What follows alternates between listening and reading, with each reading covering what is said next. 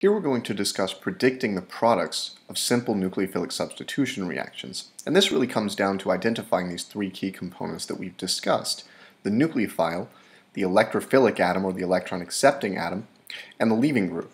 As long as we can do this and we understand the nature of nucleophilic substitution, it's straightforward to draw the products of a nucleophilic substitution.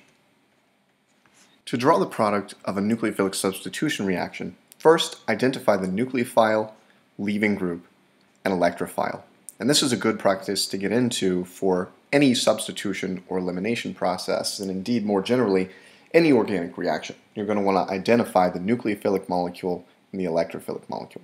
This often involves separating ionic compounds, particularly where the nucleophile is involved. For example, in this first case, NaSH isn't really NaSH, it's really Na+, the sodium cation, and SH-, thiohydroxide. Na+ is just an inert cation, but thiohydroxide has the potential to act as an electron donor, that is, as a nucleophile. We know this because of the negative charge in this molecule. Looking at the other reacting partner, ethyl bromide, we see an electronegative atom that has the potential to serve as a leaving group or nucleofuge. And from this, we can reason that the atom it's connected to, this carbon, is the electron accepting carbon, or electrophile. So we've now identified the three key components. And the key to drawing the product now is just understanding the nature of nucleophilic substitution, which involves donation of a pair of electrons from the nucleophile to the electrophilic atom, here a carbon, and departure of the leaving group with a pair of electrons. And so while the detailed mechanism may not occur in a concerted manner like this, thinking about the mechanism in this way allows us to draw the products with high fidelity. The product in this case contains the ethyl group within the electrophilic molecule linked to SH. It may also be worthwhile to draw the byproduct of this reaction, Br-, the conjugate base of the leaving group. In looking at this second example and searching for a nucleophile, we find two atoms that bear lone pairs, this oxygen and this oxygen. And so, in terms of the potential to act as a nucleophile, at least hypothetically, either of these oxygens could act as a nucleophile. However, the linkage to the tosyl group, which we know to be a strong electron withdrawing group and generally part of good leaving groups, suggests that the nucleophilic oxygen is going to be this one, in benzyl alcohol.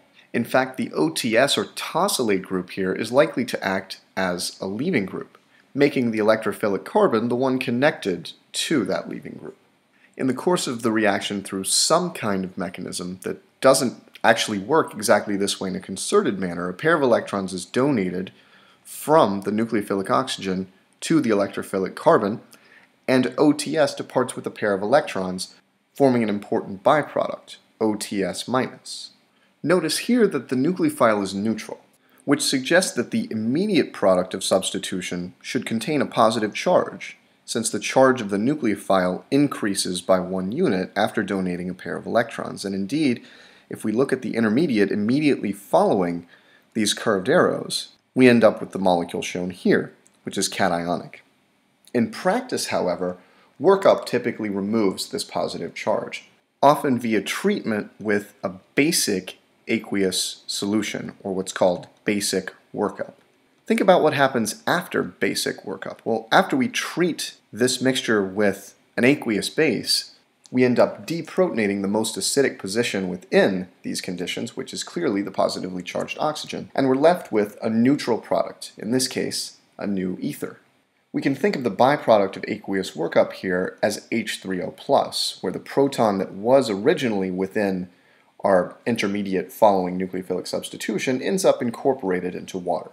In this final example, we again need to separate the ionic salt into its cationic and anionic components and decide which of the two is more reactive. Here, lithium plus ion is just an innocent spectator, whereas OPH- is a much stronger anion and has the potential to act as a nucleophile in this context. The leaving group here is the electronegative halogen atom chlorine, which would like to depart from the carbon it's linked to with a pair of electrons, and that makes the electrophilic carbon the one I'm circling here.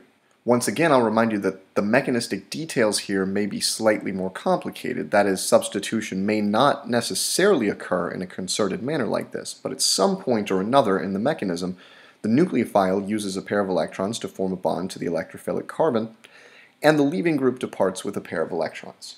In the product, all of the rest of the structure is exactly the same. In fact, the alkene group doesn't really get involved in the reaction at all.